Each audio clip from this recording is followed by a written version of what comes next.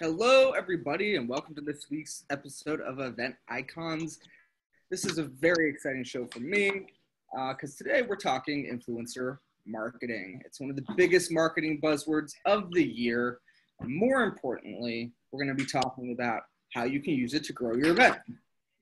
In a time when audience acquisition's extremely critical, finding the path to converting that interest to ticket sales matters. So we're very lucky to have a trio of experts who are going to provide you with perspective, tools, and how to go forward to determine if influencer marketing is the right thing for your organization, and if it is, how to implement it. So we should jump right on in. Should we get the show started, Alex? Let's do it. Let's do it. Let's drop that intro.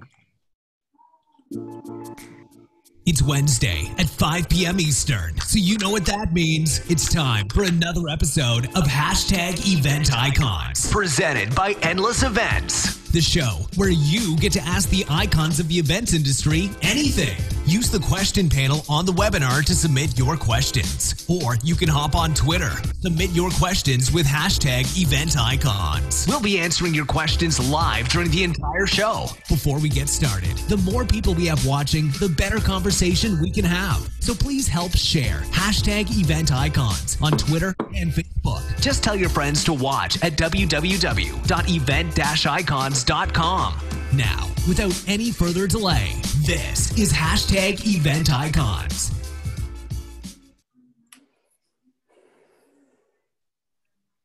So we got, like Alex said, we have an awesome episode lined up today, which I'm also really excited for. But, I think I'm always excited for every episode if you haven't ever realized. I'm excited. I was excited for Cheerios this morning as well. But today we're talking about influencer marketing. What is it? And some of you might be considering, what the heck is it? It's okay. We'll jump into that real quick. But we do want to introduce our guests. And I want to introduce someone that I've known for a very, very long period of time and actually is from outside the events industry. Melissa Brandle, who's below me, side me, something like that. Melissa's with August United, and Melissa and I go way back. I actually spoke in a class a long time ago about inbound marketing, and she came up, and she was probably the smartest ASU student I think I've ever met in the marketing space. Lo and behold, she works for one of the best influencer marketing companies, I would say, when it comes to it. So we had to have her on the show. She literally deals with influencers and on the client side. So she knows how to manage them, how to do it the right way. So we had to have her on the show. So Melissa, thank you so much for joining us today. Thank you so much. Well, I'm so excited. All right, we'll get a chance for you to introduce a little bit more about yourself in just a minute. But before we do, a man who needs no introduction, Nick Borelli in the house, is also going to be talking about influencer marketing. We had you on the show for the Trends episode in December of last year. And we actually talked about influencer marketing and said, this is so big, we have to have our own episode. So I will link down below. If you haven't seen that episode, get the intro from Nick on what it's all about. Also, we'll link to his previous episodes. He's been on the show as a guest exclusively before, so you can hear his whole life story. But this man is not only an expert on influencer marketing, but he's definitely an influencer in the events industry. So it'll be awesome to see both perspectives as well. So we're so happy to have you. Just looking at your pops, trying to figure out which ones I like the best. It looks like a Bane. Is that Bane, like a classic, like animated series Bane? Right there in the middle. No, like down by Plastic Man and like one of the Wonder Twins. Yeah. It's a class. Yeah, it's the classic Batman. That's nice. Thanks, man. That's very nice. I think that's the first time someone's called out a specific pop on my my show. I mean, I probably could name them all. I like the White Lantern Flash is really nice too. Anyways, this isn't about comics, but we should. If I can talk about something, if I can talk about something in an episode that makes another episode happen, let's do one on like comic books or Comic Cons or something. So we can tangentially do this. There you go. Awesome. Well, Nick, thank you again for joining us. We're excited to have you again here as well. Good to be here. And, there's also someone really important on the show as well. And when it comes to influencer marketing in the event space, probably the best person to talk about this is Rachel Stephan. Rachel is actually the founder of snöball. And if you haven't heard snöball actually is an influencer. Can I call it like system? Is that fair to call it a system? system, platform, That whatever. platform's a little bit more. That sounds a little bit more sophisticated. So it's a platform for you to basically utilize influencers to drive ticket sales. And she literally, when we talked, she has so many tactical advices for how to actually use influencers to drive butts and seats that we had to have her on the show. And we're really, really excited to have you here today, Rachel. Thank you for having me. This is exciting. Awesome. All right, Alex, why don't you kick it off with our classic first question that we ask everybody. Classic first question. So Nick has already answered this many, many times. So we're going to let the ladies go first. The question we like to ask all of our guests is, what got you into the events industry? And if you weren't in the events industry, what would you be doing? So let's start with Rachel this time. Nice. Start with me. Sure. How did I start in it? I don't know. My background was in advertising and marketing, and I was in agencies like more for consumers and products for a few years. And then by fluke, I guess, I landed this job at this company that does event directories, believe it or not. And it was more like working with the events and the conferences, and I got it peek into all that. And I got the bug from there. I started initially in corporate events, special events and all that. And then I found out the conference field, and I said, this is really interesting, because I like the fact of working on campaigns that kind of span more than a year sometimes, and see it build and strategize and work that way. So I stuck to that niche, and it's been 17 years now. Wow. That's great. Now, if I wasn't in that industry, that's the question. I have made a couple of different things. I could have been interior designer, which I love interior design, anything architecture, or an antique hunter, or an investigator. You have three options. I have my options going. I think that's the first time we've heard any of those three other options. And we've had a lot of episodes, so that's impressive that you not only came up with one, but three brand new. I'm saving some of them for my retirement. That's awesome. Well, Melissa, you're not quite in the events industry, so why don't you tell us a little bit about how you got into marketing, why that appealed to you, and if you weren't doing that, what would you be doing?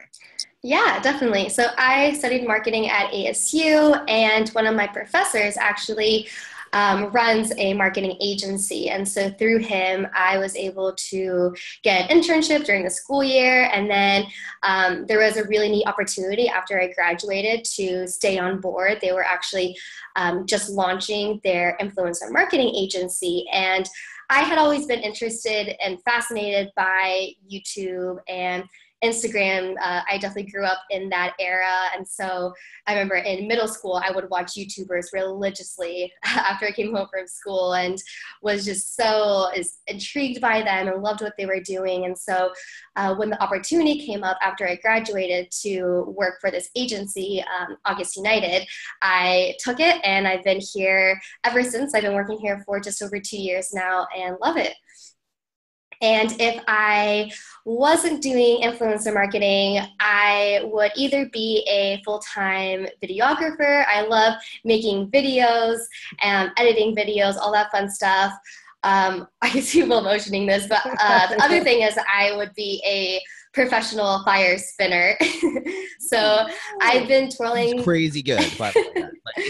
It's scary. I don't know how she does it. Have you had that one before, Alex? Is that a new one? I think that's a new one too. That's probably First for EventIcons. We're just getting like a sound effect. You should have started the episode with that. Very few episodes. I've never heard fire. Huh. Yeah. I've been twirling batons for my whole life. I was a competitive baton twirler growing up, and then after I graduated, I needed a hobby to pick up, and so I was like, why not just add fire to the ends of it? So I do a couple of shows every so often, but yeah, if I wasn't working a full-time marketing job, maybe I would be doing that full-time and twirling in like Vegas or something. Wow. Have you worked with pyro guys before, Will?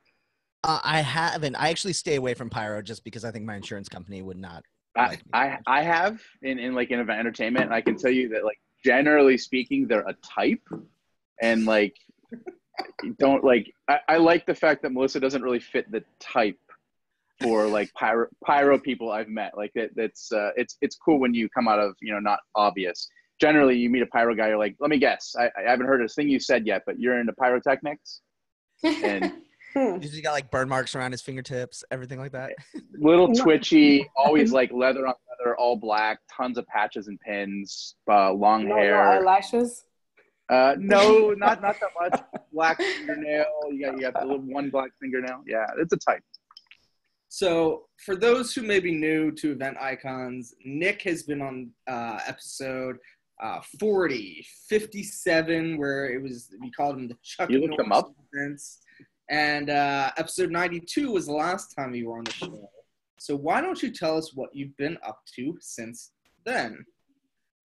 I mean, working, I don't know, nothing crazy. I've had the opportunity to be in, I think, since December, about 16 different cities speaking. So I've done a lot of that. I'm on an unprecedented amount of time off, sabbatical for 2 months. Probably it's been 4 years since that's been the case because my wife and I are due anytime between today. Hopefully I don't have to leave this and 10 days from now. So I'm sticking around for a while. Very exciting. You're very exciting. That could be a first too. Our first Event Icons, baby. First Event Icons, baby. The show must go on, right? So, if you guys want to hear everything that comes with that, that's up to you. It's a different kind of an event. But no, I've actually been speaking quite a bit about influencer marketing for live events. And actually, I would say 2 cities ago, I was in Ottawa, and that was the topic of my keynote presentation, was on utilizing influencers as a sort of a stakeholder that you weren't aware of in your event, that is out there, that as an investment in their attention, that you can then turn around if you do it in a way that is holistic. And I guess I'll probably get into what that means as we progress. But yeah. Awesome. That is awesome.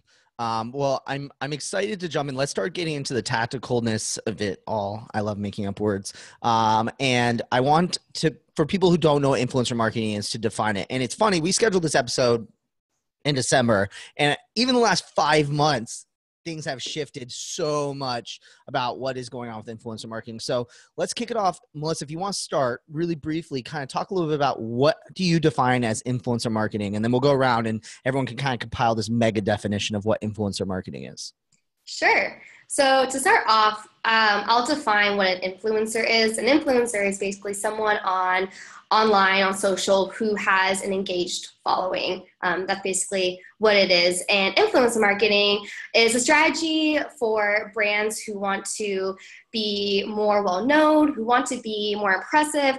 They unite with the social influencers to create awesome content, promote a certain product, service, or offering in a way that's very unique, in a way that's very relatable, and in a way that kind of breaks the norm of how a brand typically talks about their story. I like it. I like how it covers everything. Rachel, would you have anything that you would add on to what you would define as an influencer or as influencer marketing? Oh, I think I would second what Melissa was saying, but for the event specifically industry, with the influencer marketing could be seen as so many different types of influencers. So you have your big micro influencers that people think that these are the ones that we need to get butts in seats. The big hype ticketed people, the speakers or celebrities, but there's the micro influencers, where my heart lies, and I like to work with those people because anybody has the chance to influence somebody into making sort of a decision to attend an event. So anyone is an influencer, in my opinion, anyways. So it doesn't matter how many influencers you have, followers you have.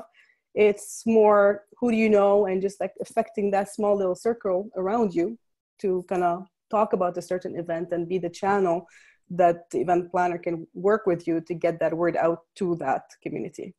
Ooh, I like it. Okay. Nick, would you agree? Do you think anyone can be an influencer? Yes. It's all a matter of scale, as far as your goals. I'm always trying on this to be able to get into Alex's tweets. So I'll try to be as concise as possible. I believe an influencer is someone with sufficient reach, resonance, and relevance. That's it. And it can scale in any direction. But again, that doesn't fit in the tweet. But ultimately, it's just about credibility. You know, is this person credible? And if you want to use them in part of an influencer marketing strategy, what's required first and foremost is an overlap between mission and values between the influencer and the brand. If you guys are on the same page, you're working towards the same thing, you should be together. I love it. But before Alex, before Alex asks the next question, for those who don't know, we live tweet this entire show. So if you follow us on Twitter at HelloEndless, there's live tweets going out right now with concise things like what Nick just said that get posted. And then we also rehash them into Instagram posts on our Instagram, which is at the same handle as well. So for anyone who's confused what that reference was to, there is. I mean, Alex is lightning fast with them too. So likely if you look up that hashtag, you're going to find gems all day. All day when I'm on camera though. Yep. Yeah, yep. I mean, just go to hashtag EventIcons, search it finger up. blurs. Yeah. All right, Alex, go ahead. Sorry, I just had to. So that's interesting though. I think a lot of people, when they hear influencer marketing, they automatically think of the Kims and the Kanyes of the world, and Exactly. they think that it's beyond their capabilities. So to hear the term micro influencers and that anyone can be an influencer is really fascinating. And I think that's something that we'd like to talk more about and dive into a bit. You know, can any size or type of event benefit from influencer marketing? Is it for a show that's 100 people or just for shows that are 2,000? I think any event can benefit from it. I mean, the number one challenge usually is, you hear it, is that they want to get more people in the room. They want to grow the event. So if it's in 100 or thousands of people, it's the same thing as, you know, working with those specific groups in order to get word out to other people. So if I talk to you about a certain event and I say, hey, I'm going to that one, and you got to influence one. So if 100 people influenced each one, you got double the attendance right there. You know, take a percentage of that. It's crazy low-hanging fruit, right? Like it's the lowest hanging fruit. It is, and that's the key also, is working with the ones who are already part of the event. So it's not like getting somebody from outside of the industry that has a big following. It's somebody who is already involved in the event, who experienced it because, you know, they sampled the product in a way if they've been to that event. So they already know what they're talking about. In the presentations that I do on influencer marketing, the examples that I often use are two that are both Alex, which you probably have seen your picture up on slides on screens or whatever. One is inbound, recognizing Alex as a person in the midst of their event who was prolific and also influential in what he was sharing, and another was with MPI, recognizing the fact that he was there and sharing, and they were at different levels as far as, you know, compensation or even recognizing, but the difference, the thing that they both share is that they took the time to listen to what was being said online and reward someone who was doing their work for them. It's it's the lowest hanging fruit. It's the cheapest thing you can do to marshal forces that are probably already there. Melissa, at what point does this start to blur the lines of referral based marketing as well? Is it, you know, what are your kind of thoughts as far as the size audience where you see benefits? I mean, because you're dealing with clients who are gigantic mega brands, but you also deal with local companies as well, right? Yeah. So really what we do at our agency in the event space, because we do both digital campaigns, but we are also starting to bridge the gap between digital and in-person. So I think this conversation is really interesting. We've Can you define digital versus in-person, what that means? Yeah, so digital campaigns are campaigns that we run on Instagram, Facebook, YouTube, and then in-person campaigns are hosted influencer events. And so we bring influencers together for maybe the launch of a particular product or the launch of a restaurant, and bring them all together for an exciting time where they create content, and then post that on their social, where they have a certain call to action. So we're starting to do that more often with our clients. And, there is a difference in terms when it comes to if we want influencers to be focusing on creating content or driving traffic to a certain site to drive those referrals. So it can do both. I am curious to know how these different influencer campaigns can kind of work. Can you all share an example of what you think is like a successful influencer campaign, or one that you liked a lot, or an example of how people can utilize this today? Because some people might be thinking to themselves like, I don't know how to exactly do this, or where do I even start? Can you provide some like inspiration for what you've seen? Nick, do you want to kick it off? Sure. I mean, example is that the Cleveland Zoo, I'm friends with people that produce the events there. They have a really awesome event each year that's kind of like a gala fundraiser. And they look across the spectrum of the types of people within their city who are traditional philanthropic base and untraditional philanthropic base. And then they try to find people that those groups would follow. In an instance that I can think of off the top of my head, there's a fairly prolific lifestyle yoga and health and wellness micro celebrity within Cleveland, Ohio, that has a lot of resonance because it's very Cleveland centric. And all they do is they give her tickets. They give her and her family some tickets, and they give her 5 extra ones to give out as rewards that they do for gamification on their social media. And like the hard cost of anyone that's produced events for extra tickets is very minimal, right? So we're not talking, and we eventually we can talk about large contract-based influencer marketing, compensation. But at the base level for events, you could probably just get somebody a free ticket and they'll be excited about that. And if you give them a couple extra, they can start building anticipation because there's a built-in, methodology there to give away, similar to what radio shows do. Okay. What about you, Rachel? Do you have any examples of events that have successfully done this, or other ways in which they could do influencer marketing? Yes, absolutely.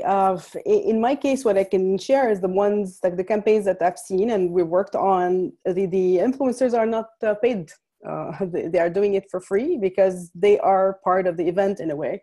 So there's 2 types. So when we do it through Snowball, is activating them a little bit at large, so anybody who's part of the event gets to spread the word that way. But there's also another approach, is working directly with speakers or committee members into generating content of value that kind of samples a little bit the conference prior to the events. So our interest is like way before the event. So to get people to the event, it's a cycle. So working with them and creating that content to facilitate, because not all the time they are able to create that content on their own, but they have that wealth of expertise that they have in a specific industry. It could be geology, could be engineering, mining, whatever. So it's important to help them get that out of their head and create that content, and then repurpose that content in different ways to drive traffic back to your conference. So there's like different levels, different types that we do, and different also outcomes that we look for. It's not always driving sales. We also get them in to help build the program. So there's different ways that you could use influencer campaign in order to build up what you want to build for the conference way before. Excellent. So real quick, I want if Melissa can share one more example, maybe of something non-event related, so people can have an idea of how your clients have utilized influencer marketing. Yeah, well, Rachel, I think you bring up a great point about having influencers be co-creators of the event. That's where we have seen our biggest success with events, is when they're actively a part of it. It's more than just inviting them to it and hoping that they'll take photos while they're there and post it. It's getting them integrated into the core of what the event is all about. We actually just ran an event a couple of weeks ago in Vegas, where we worked with a local grocery store to launch their new meal kits. And we invited local influencers to come down to the store, and we had a huge setup with different ovens and stoves and whatnot, cutting boards. And we did a live video. They prepared the meals together as a group. I believe there were quite a few influencers there, and they promoted this ahead of time on their social, invited their audience to come down and watch. And then from there, they were able to gather a ton of great content and then post that to their own social. And it was such a great fit because, this grocery store, because they're locals, they normally shop there anyway. So there's that authenticity factor that made us such a great partnership that they were excited to be a part of. And then from there, they then posted various forms of content, Instagram posts, Instagram stories, and that just continued the conversation after the event happened. They were able to talk more about the grocery store and more about the meal kits.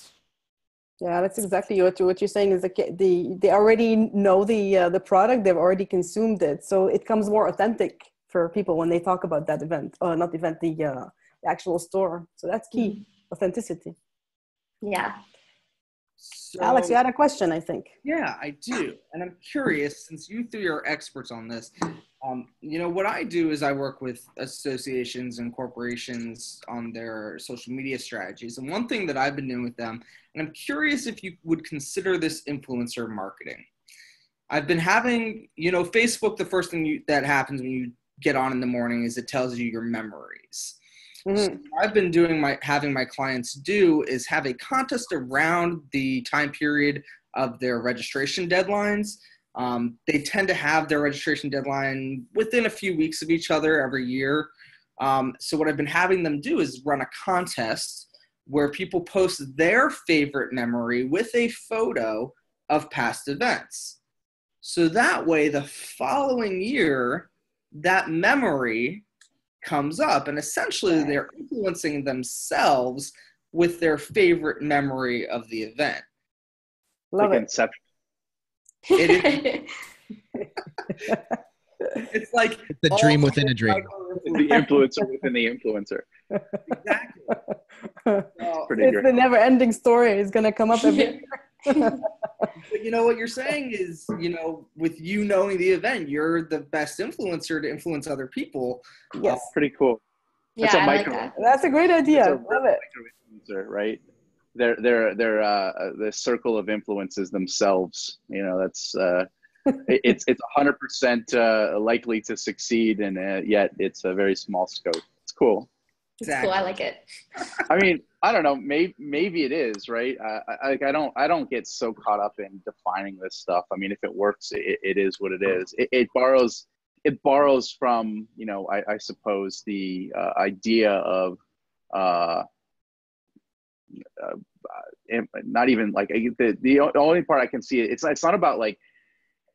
It's not about resonance. Oh, it's about resonance. I guess it's not about amplification. It's simply about the likelihood of you listening to yourself is pretty high. I don't know. It's a really interesting idea. I don't know how you would define that, but that's pretty cool. You raise a good point though, Nick, is that, you don't know if it works and stuff. I mean, all this, you don't know if it works from one industry to another, from a different group to another. And it's all about trying. And that's the key, is trying and see what works, and keep an eye on it, measure it, and then try to something else if it doesn't. I mean, we've seen campaigns in the industry where it's like completely dead. You provide them everything and they're still not doing anything with it.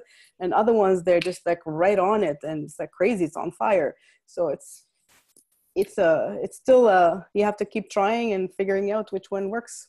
So let's talk about, beyond influencing yourself. A bigger circle, like let's go for two. How do we identify who the influencers are for our events? What are the best tips that event organizers can use to identify these people? Well, if you start at the event itself, like you said, you're a perfect example. You're listening to who are the loudest voices, basically on social, sharing all these memories and experiences and moments at the event, and you can approach them if you're starting at the event. If you're starting way before, then it's also about, listening and depending who you want to target really, and who is the group that you want to use that influencer to reach that specific audience or that circle that they have with them. And the other point that I bring always is that start at home. There your speakers, your exhibitors, your attendees, Board members, your committees. You build a technical program. You have a lot of people who are on board with that. They know the industry, and each one of them has their own expertise and have their community around them, around that expertise. Why not start there? That's what I would say. I mean, there's lots of the software that will also identify them for you. There's many of them basically, but you know best, and it's a matter of looking in your own backyard. Yeah, I would definitely agree with that. It really can start with finding out who's a raging fan of you already, who's already following you on social, who's already talking about the events, and then from there, I guess finding the people who are already talking about these kinds of things. And in our agency, we use a number of tools to identify influencers based on audience size that we're trying to go for, engagement rates, different keywords that we're able to type in and filter out influencers. So there's a number of online tools to find folks who would already connect with something like this. What sort of tools would you recommend? So there are a number of them. A couple, Grin is a good one that we're testing out right now. There's a couple, Grin. Grin. Yes, like a grin. Okay, cool. Yeah, so that's really cool because it does filter out by platform, audience size, engagement rate. Engagement rate is something that we really look for in an influencer, and if I'm sure we'll talk about this in a little bit, but it's much more than just about audience size. It's also about how is their community engaging with them and with their content. And then, like I mentioned, different keywords. And so for a campaign that we're running, if we're looking for people who talk about mom products, then we can filter it out by mom, mother, family, kids, different keywords. There's a tool called BuzzSumo also. Yeah, that's one of you. And Tracker. And Tracker is like, it's missing the E, right? TRACTR. It's a double A, TRAACKER, I think. I'm missing the E, I think. Yeah, it's missing the E too. TKR. And Mention also. Mention.com. Mention's good.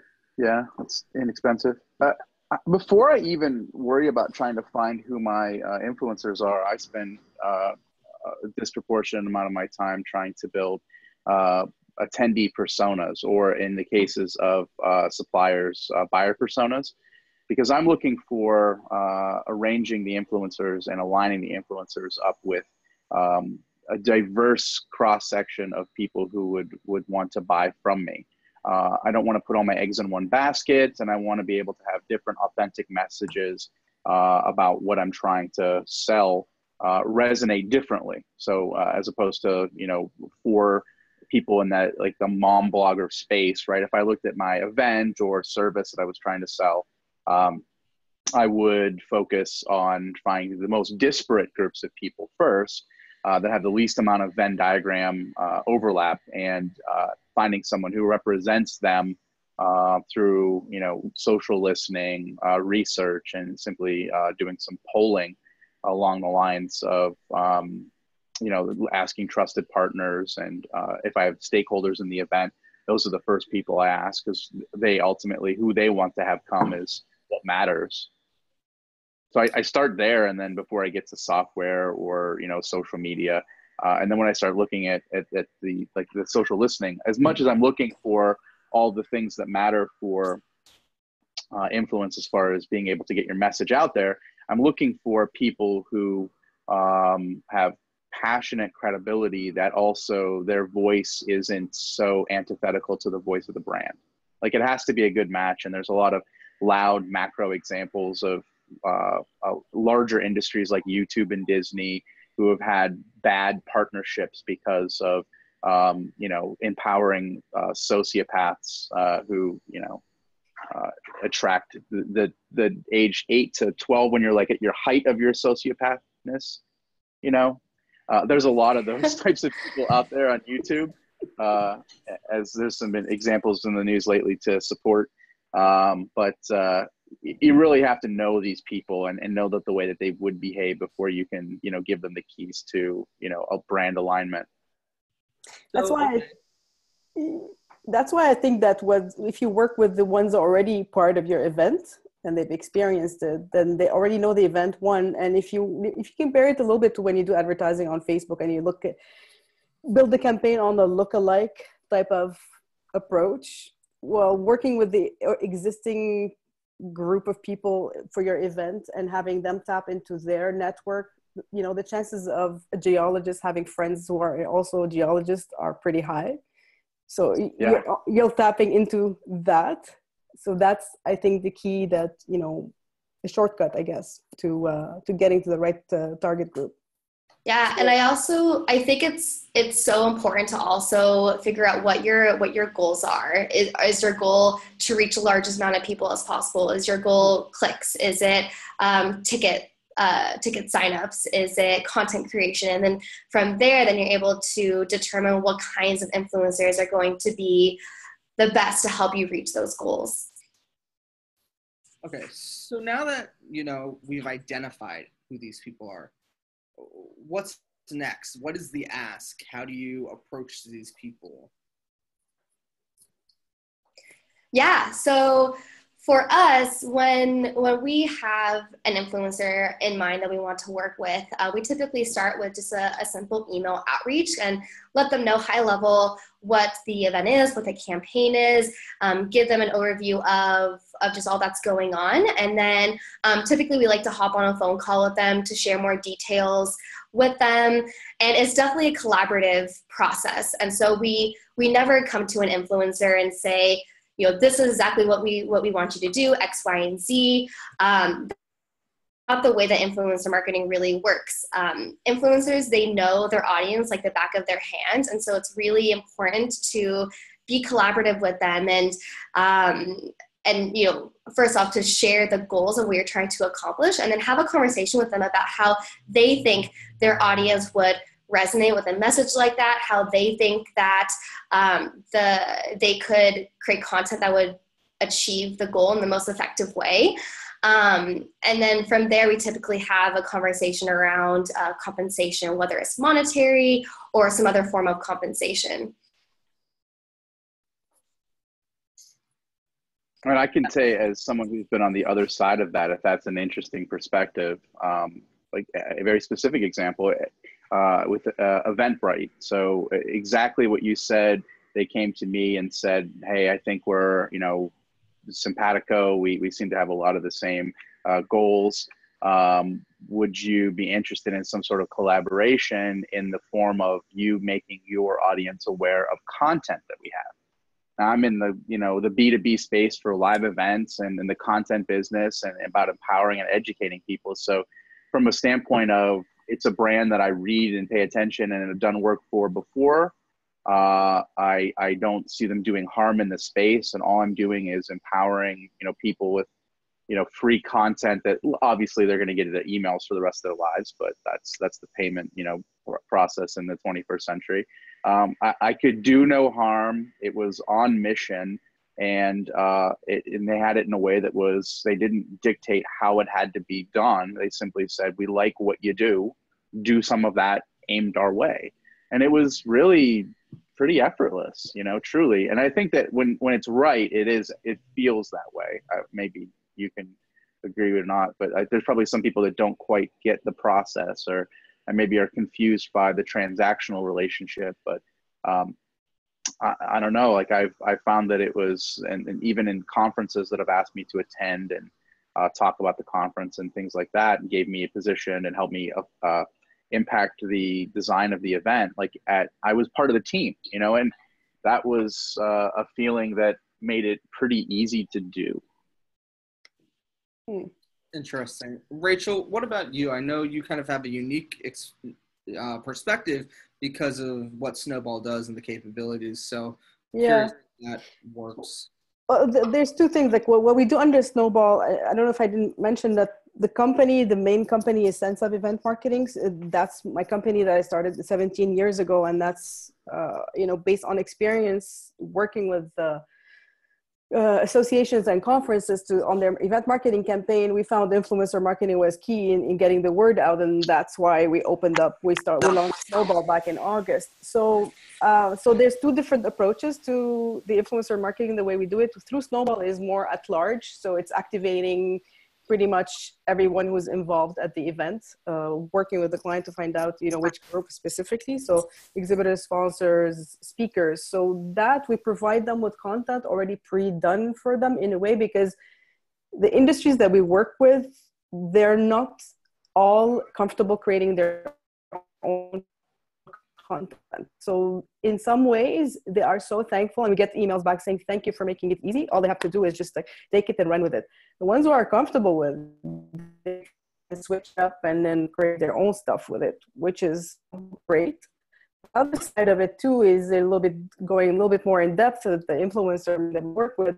We work with the speakers directly, and some of them are like the rock stars of those specific industries. So for that, we get introduced. Usually the best way to get to them is introduced by the conference chair. So the introduction is sent by email to them, asking them to be part into the event marketing campaign. And then we that conversation with them. We have the call, we have a video interview with them, turn it into a blog or a podcast, or repurpose all the different that expertise that we pull from them through the interview, and then use that to kind of create a campaign with it. Awesome. Well, we only have a little bit of time left, so we got a flurry of questions to get through and answer.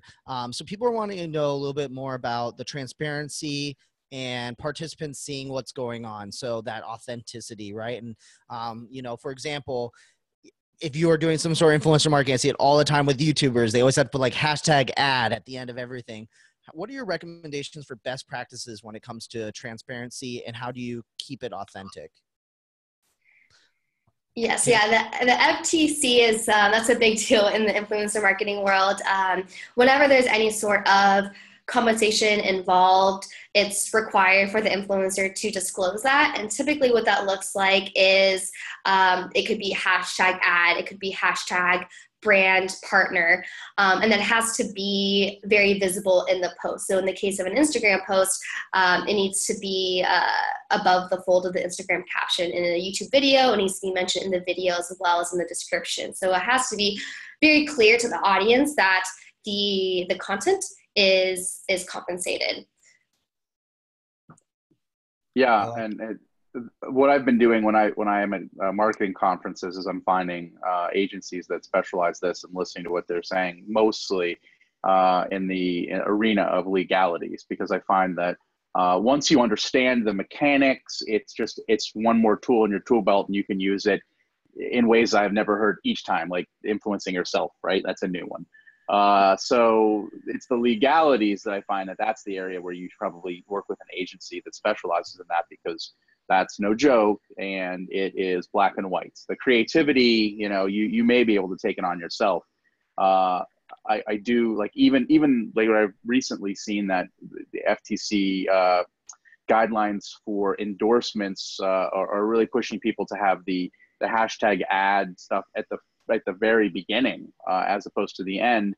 And look, the enforcement of these depends on how risk averse you are or what have you. I mean, I'm never going to be someone that's going to get on mic and tell people to do anything that's risky. But I will say that, like, as this gains heat in our industry, as will the ability for the government to pay more attention to this. But ultimately, it doesn't matter. Like, you should absolutely do this, and it's not going to hurt you. You should be as transparent, more transparent than you need to be legally, because it's good for everyone. And all studies have shown, specifically in millennials and Gen Z, that they have zero problem consuming content that comes from someone who is being compensated from it, because they assume that's happening. So the fear of it not being seen as something that is happening in a way that is above board for most generations is simply not a fear that's real. So I think that paying attention to that will make it so you don't want to try to pull a fast one on anybody. And the reality is that you can't really trick all the people all the time anyway. So just be 100% transparent, and realize that your credibility is hard to get, really, really hard to build and very, very easy to lose. Yeah, and something else that's really important for brands to realize is that that compliance is on the brand. So if an influencer does not disclose, it's the brand or whoever, the agency, whoever contracted the influencer, they'll get the fault.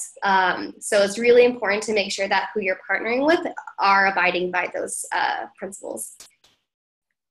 That is really important and fascinating. I did not know that. There's a few people we want to shout out. We have people watching, on Zoom and Facebook. Thank you to Peggy and Thomas and Tanya. Melinda said, thanks for sharing your knowledge. Organizing events and getting people there can be a huge challenge. Your insight is priceless. So right now, you three are influencing people, which is great. That's why we do this show. We were not paid to do this. No disclosure necessary. Well, it is called trust-based marketing in a way. So once you break that trust, then it defeats the whole purpose. It's going to backfire. I think all marketing and all sales is really it's just a conversation about trust, and I think that if you want to gain ground faster, then building trust along the time parameters that you would have otherwise, you can borrow the trust earned by other people and apply that trust to what you're doing. So it's a kind of an always going on balance between trust and time. And you can either stay the course and just produce a great product and grow 1% every year, or you can get more creative, find an agency or a consultant, or get creative yourself and find a path that takes other people's trust that has already been earned.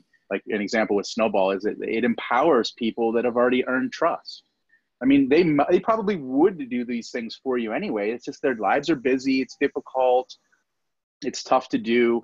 But if you just empower them, all of a sudden you find that the lowest hanging fruit to grow your event has always been there. They just didn't have the tools. No, we've seen it. One client in 24 hours of launching the campaign, they got 10% increase in the registration. It's great. Awesome. I love it. Yeah.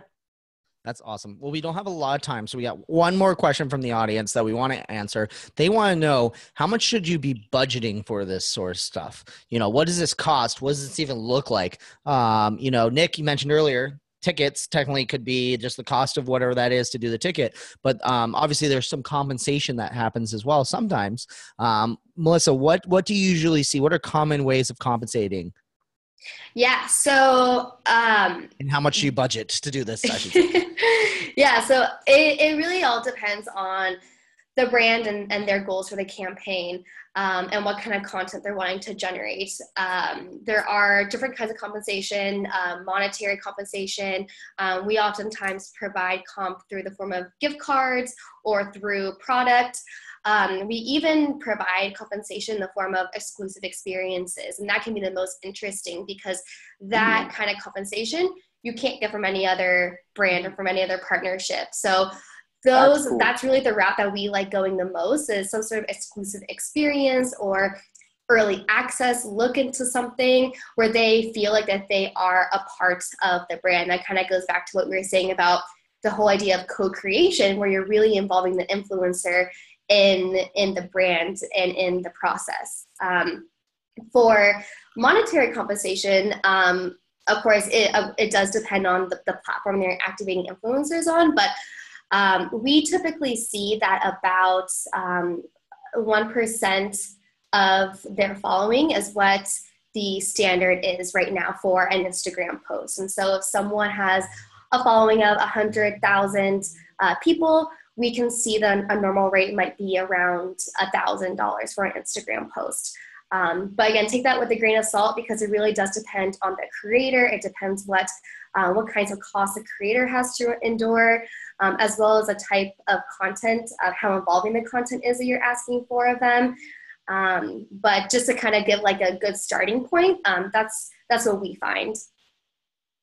And negotiation is a really big part of what we do. I mean, the influencer marketing world is still so new. There aren't really any set rules yet. And so as long as you're excited about what you're presenting to an influencer and you are able to get the influencer excited about it, then just find what works best for the both of you. Awesome. Each time I've been engaged in it, I've also done negotiation on the, as speaking as guess as the maybe potentially lone person on the other side. Maybe, I don't know, maybe not, but I've negotiated every time, and it's been just a conversation. Again, it's not. I look at it very much like as someone who used to buy a lot of magazine ads. Like I used to buy a lot of magazine ads, a lot of print, and kerning and bleed was a big part of my life. I can tell you that, how much does a magazine ad cost? I mean, depends on the resonance. It depends on the circulation. It depends on, so it's the same idea. I think people are looking for like a magic bullet as far as how much influencer marketing costs. The reality is that it is really just measured in their success rate and their ability to convert and against impressions. So similar to what you would invest in on click-through rates or magazine ads or whatever you spend your marketing, it's part of it's another marketing channel that you should test and measure the same way you do everything else. Right. Yeah, it is very fluid. And there have been times where we have invested more in an influencer than we normally would, because we know that they'll do a phenomenal job. We know that they'll get the amount of, for example, clicks that we want them to drive. We know that they can perform really well. And there are other times where we have to really look at them holistically, at their engagement rates, at their quality of content, and really make the decision, is this a smart spend of our dollars? Ooh, do you go in at first, Melissa, do you go in with like a little bit of a test time period to determine maybe like a sample of how effective they are and then renegotiate afterwards? Because I've done and experienced that, and it was very good for both of us, I thought. Yeah, we have. Yeah, there have been sub-brands where we've had the opportunity to create longer term partnerships. And so in those cases, we do like to test out an influencer with a post in an Instagram story and see how it performs. Cool. Yeah. That's great.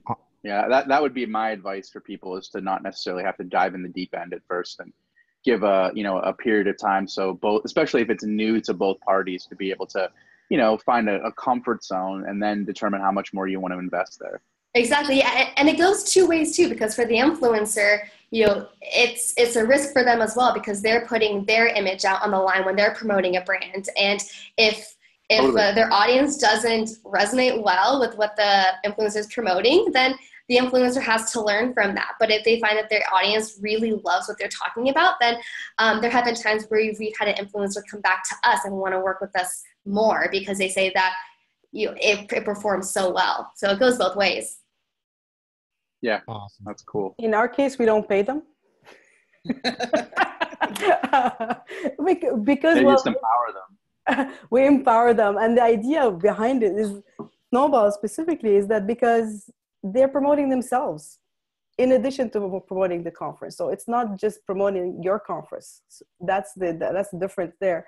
But they have been cases where, there's some incentives thrown out, just like to kind of incentivize a little bit that whole thing. And, typical, for example, for exhibitors, they might give them the opportunity to pick the priority, selecting their booth space for next year's, for example. Or a speaker might get an upgrade in their hotel room or something, So it's not always monetary, but, and so not always they do it. So it's most of the time, I would say, there's no perks. Do you gamify it? It was done, yes. Oh, cool. Yeah, see that? I could see that being a lot of fun. There's a campaign right now running, and they have a leaderboard for all the exhibitors to see who's getting the most people in, and they get something in return. Yeah. I love behavior modification. That's good. Yeah, it's fun. And it's fun because every case is different. So we get to experiment and get ideas and suggest and brainstorm with the clients and how to go about it. So that's it's always fun. That's cool. Speaking of behavior modification, we have to wrap up today's show. There's so much good content. I feel like we could go on forever for sure, but we do have to come to an end. So we want to start with our last two questions we do for every episode, starting with what is your one tip that you have for event planners, whether it's related to influencer marketing, marketing in general, or just you have a tip that you want to drop for event planners. Melissa, go ahead and kick it off with your one tip that you have for event planners. Sure. So my one tip, well, I'll give two because I already kind of talked about one of them, but my biggest tip would be to pick a goal or figure out what your goals are and then select one to really drive towards. There are a number of different influencer strategies that work well for different things. One that's really great for getting the largest amount of impressions as possible. One that's great for driving engagement. One that's better for driving clicks or conversions. And so it's really important to nail down what your biggest metric is that you're trying to drive towards and optimize your campaign around that. The second biggest thing that I would say is to figure out ways to make your events an exclusive experience for influencers. And I kind of touched on this one already as well, but when you make influencers feel special at your event, or when you make them feel like it's something that they can only get there, they're going to feel like they are a part of the experience and want to talk about it more and share with their audience. And so I would find ways to make it an experience that's memorable for your influencers. Ooh, I love it. I love it. By the way, quick shout out. We have Dahlia joining us in the audience. Dahlia is from episode 4. So everyone say thank you to Dahlia for joining us today. And yeah, early one. Make sure that you bring in authentic influencers, as we were talking about. Rachel, what's your one tip that you have for everybody when it comes to anything at all? Anything at all? Wow, that's broad. So, well, for me, it's simple, like just do it, experiment, stop reading about it, just try it out and see what works for you. And, don't be afraid to hand over the megaphone to somebody else. I mean, long are gone the days where, the association or the events, like we are the voice of the industry, it's no longer that. Everybody can have a voice and empower them. I love it. I love it. Nick, all right, time to drop your last knowledge bomb. Okay, I know I can get it on a tweet or not. You're thinking in terms of tweets all the time, Nick? I'm counting every letter. Does it equal 140 characters? 280 even. I'm always thinking about ways to be concise because it's a better way to resonate. But I would say that it is important for you to take on the role of influencer marketing, unlike what was done at the Fire Festival. That's a good example of what not to do. That was holistic. The influencers took the money and copied and pasted. They were not partners of the event. They suffered losses to their credibility, as they should. And in addition to it being an event planner fail on a lot of levels, it was an influencer marketing fail. I would say that if you have the opportunity to engage, like this is you give me a business card as an ambassador of this conference, right? To take it from being an influencer, and I did tweets for them, but I also was positioned at the show as wayfinding, so people could come to me and I would say, well, what are you doing? You should go this way if you like this kind of thing. A face that they recognized, and took it from the digital to the real and made it more human. And I think that that's ultimately what we're talking about here is people like to do business with people. They trust people over brands, and humanizing your pitch and what you talk about as best you can by bringing people close to you and empowering them is what this is really exciting, I guess. This is why it's exciting. Awesome. So we have one last question that we always ask all of our guests to close out the show. And it can be anything you want, even scuba gear. What are some of your favorite resources? And they can be anything. What is something that you go to for information or something that you use on a regular basis that you want to share? And we'll go in reverse this time. Let's start with Nick. My answer is to this kind of question is always the same, but it changes every single day. And that's I am an addict of Google alerts. I have so many Google alerts. If I want to know something about something, I will create a new or a series of Google alerts for that, and I'll create a folder that dumps all the information. As soon as something new on a topic that I want to know more about it hits, I want to be able to read a digest so I can pick the best of it. Awesome. Rachel, how about yourself? I'm lately, since we launched the Snowball, obsessed with following up on the hashtag of the influencer marketing and seeing what's going on there, not just in the event industry, but in general. So there's lots of resources and material found on many sites. And I added a couple of them on the resource list so that will be available after the show. So people can check it out. Excellent. Melissa, last answer of the day. Yeah, so a couple of really neat tools that we use. One of them is to calculate influencer engagement. It's called Flanks. I think that's how you pronounce it. I'll put it in the resource doc, but it's essentially an engagement calculator where you plug in an influencer's Instagram handle and it spits out the average comments, average likes for their profile, as well as their overall average engagement. And that's been really helpful to see which influencers are absolutely crushing it right now, to see who would be the best partners. Another neat tool that we use is Luminu, and we actually just started working with them as well. And basically they're a platform for influencer marketers to determine or to optimize paid campaigns. And so another part of influencer marketing is pairing it with paid amplification. And I can talk more about that in the chat later. But a cool feature about it is that it also tells you demographics for an influencer, which is really important. You can see the age of their audience, where they reside, male, female. Those are some of the things that they share. And one last thing is for live videos, because we've had influencers a number of times record live videos, is giving them a lavalier mic so that the audio is clear, as well as a video or a phone stabilizer so that their live videos are super high quality, super crisp, and they just look better on Facebook or whatever platform it's for. Awesome. And for those asking about, what these resources are and how to spell them, all of this information will be condensed and put on the helloendless.com/blog. You can go there every week to see last week's resources. We've got other ones that, weren't mentioned on the show that our guests like to share as well. So you can go there. You can also find us on our new Facebook group, which is busting at the seams. It's blowing up, which is fantastic. That's a great place to continue the conversation. And that is facebook.com/groups/eventicons.show/ So all of this information will be there. You can continue the conversation there. I want to thank our guests. It's the end of the day.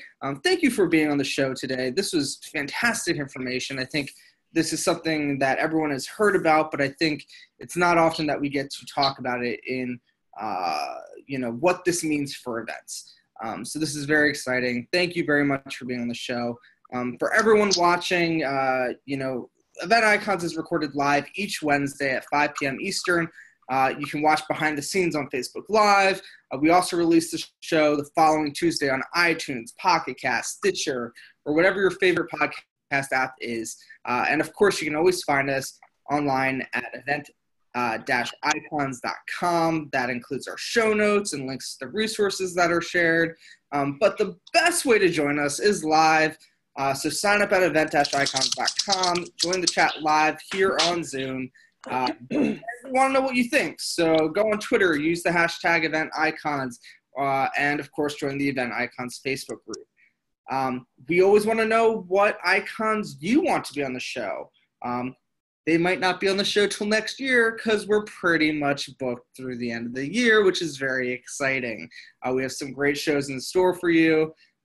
Thank you again for joining us, and we will see you next week here on Event Icons. Thank you for joining us for another amazing episode of #EventIcons. To catch the transcription and all of the resources mentioned, head to www.helloendless.com/blog. This week's episode will be posted and available by next Tuesday. Also, let us know what you thought about this week's episode. Share your biggest takeaway and join the social conversation. Sponsored by Little Bird Told Media. Just tag your post with #EventIcons. We'd love to hear from you. Thank you again for joining us. We'll see you next Wednesday at 5 p.m. Eastern, right here on #EventIcons.